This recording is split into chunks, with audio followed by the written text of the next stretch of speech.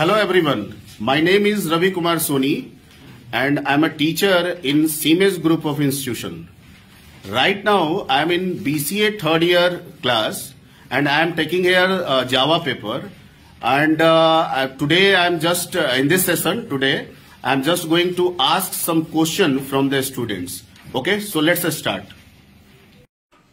Sambhav, what do you mean by for each loop in Java?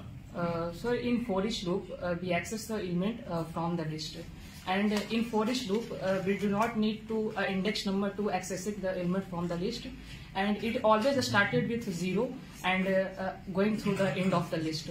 And for example, and there is an advantage of using the for each loop. For example, there is a list having contained the multiple data type values, for example, integer values, string values, and we just want to print those values. So the syntax like that, for and starting the parenthesis, and it goes with object and variable and colon and then the list of name of the list. Okay.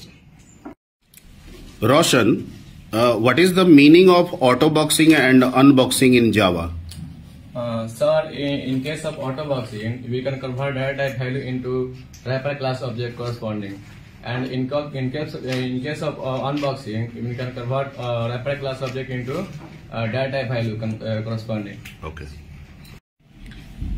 Ranjay, what is list and how many types of list? So list is a collection of similar type of value, and we can say different type of value, and there are two types of list, homogeneous and heterogeneous.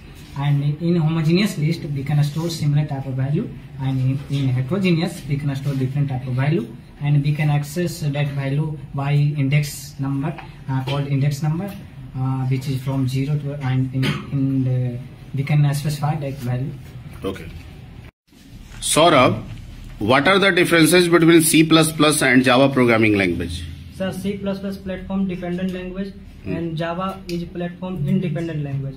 And C++ only support compiler, and Java is the both support interface, compiler and interpreter.